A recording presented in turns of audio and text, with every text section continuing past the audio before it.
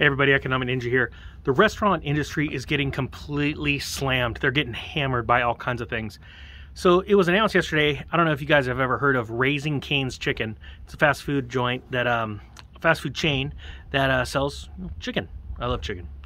And they just announced yesterday that they are having such a difficult time getting employees that they are releasing approximately half of their corporate staff to go and work as fry cooks, front end people, anywhere they can at any of these locations that need them desperately, because they literally cannot hire anybody. There are not enough people to hire.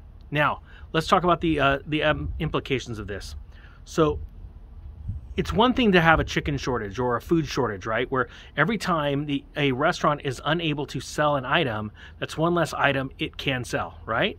I'll give you an example. If you have a chicken shortage, right? Well, restaurants that rely on chicken, if chicken is heavily included in their menu, and I'm not saying there's a chicken shortage right now. We've sort of went through that. It's getting a little better, but I think it's going to get a little worse pretty soon. And if they can't sell the items, that's less things they can sell. Also, if they can't get employees to work, then they aren't at full staffing. We've talked about this before, where McDonald's has shut down the entire dining room area and they only have the drive-thru open because they only have enough staff to work one or the other, right? So they're limited in what they can sell, and they're limited in how many items or how many people they could process at any given time through the restaurant. So this is absolutely horrible. And what I believe you're going to see by December is more and more restaurants closing down, just shutting their doors. We've covered this about a couple months ago, where restaurants were saying, hey, look, there's a chain that's literally shutting off every other restaurant within a certain geographical zone, because they're look, we need to shift the employees from one restaurant, the half of our staff, over to the other restaurant that has half staff, but it's busier, a busier location, so we can run at full capacity. And then that other store has pretty much been shuttered. Well, as this happens and we have more and more employees or more and more restaurants closing down, that means there's less and less employment when people finally come back. Because I believe it was 7 million people in the last 2 weeks have now been taken off of unemployment. And there's going to be a point where they start to rush in for these jobs, but they're going to find less and less jobs. In my hometown, I live in a small town.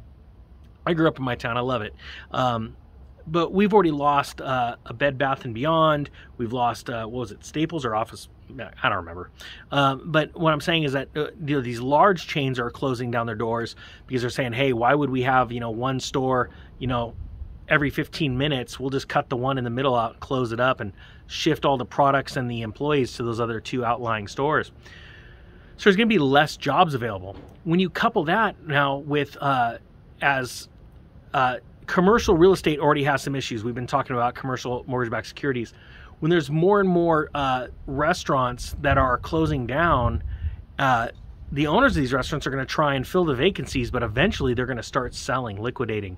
And I'm telling you, that's going to be an amazing opportunity for commercial buyers. That's where I'm getting ready in this next cycle. And it's a long game. I'm expecting this, when commercial starts to tank, I believe we're going to see a multi-year, I mean, honestly, I'm expecting a 5-year, even more year cycle where it dips to come back. So it's a long game, but it's getting worse, guys. I mean, to see, Raising Cane's Chicken is now, and I'll put a link to the articles that I've been reading. They're taking half of their executive staff, so that even strains them even more, with half the staff working the executive offices too. So hope you guys got something out of this. I thank you for your time. The Economic Ninja is out.